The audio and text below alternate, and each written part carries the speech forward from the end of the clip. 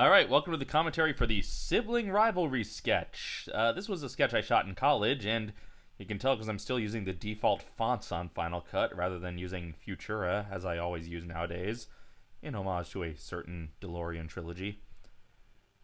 That's a genre, DeLorean trilogies. So yes, I made this in college. This was the final project for my digital production class, where we had to incorporate various things we learned over the course, both in terms of production and post-production. So this is clearly not a real bar. This is actually a counter near the entrance to the student center building on our campus. And look how skinny I am. Dear Lord, was I ever that skinny? So this is my dear friend Chris Putnam playing the part of Luigi. I bought the Mario and Luigi hats on eBay, bought the overalls at Walmart, and kept the tags on them so I could return them day after we shot. And the mustaches are gaffer's tape that we just smacked on their faces. So there you go. So this was a vague sketch idea I had had for quite some time. What finally pushed it over into actually writing a draft of it was my roommate the semester before had his SNES, and he had Super Mario RPG, so one week I just finally sat down and played through all of Super Mario RPG for the first time, beat the game, and in the little credit sequence, Luigi, who has not shown up in the game before, is leading a parade for Mario. So that was the defining point of Luigi's jealousy for Mario. And I wrote a script, and Nick took a pass at it, which mostly contributed adding the punchline, which we'll get to in a minute. But then I just corralled my friends into doing this. In addition to all the friends on camera, I had some friends behind camera.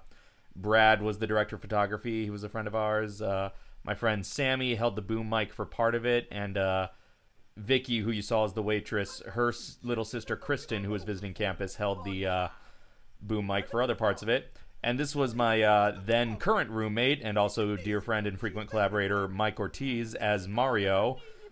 Mike later married Vicky, and Chris later married Kat, who's sitting at the table over by the wall there with Kyle and Steve, other friends, and there's my friend Holly. And actually, everybody in this video except me is married now.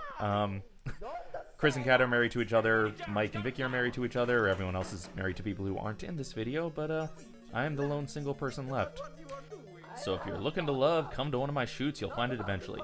Kat grabbing the wine glass there was an ad-lib on her part, and it always gets the biggest laugh when we show this. The fire flower is a paper plate colored in, taped to a branch we found.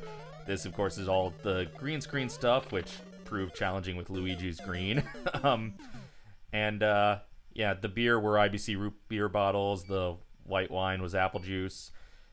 And originally, this sketch just... My first draft just ended with Luigi getting hit by the Koopa shell, which seemed a little too dark. I didn't want to imply Luigi died. So then it just ended with Mario carrying Luigi off to the hospital, which somehow was even darker. So Nick came up with the Flaming Shots punchline, which saved the day, and that's why he gets a co-writer credit. So, who wants Flaming Shots? I also love Vicky's little smile there. So yeah, this was my junior year of college, working with some dear friends. It was super fun to do. We shot it in 2 hours, and I think I stayed up until about 3 or 4 a.m. editing the first cut of it afterwards. I was on such an adrenaline rush.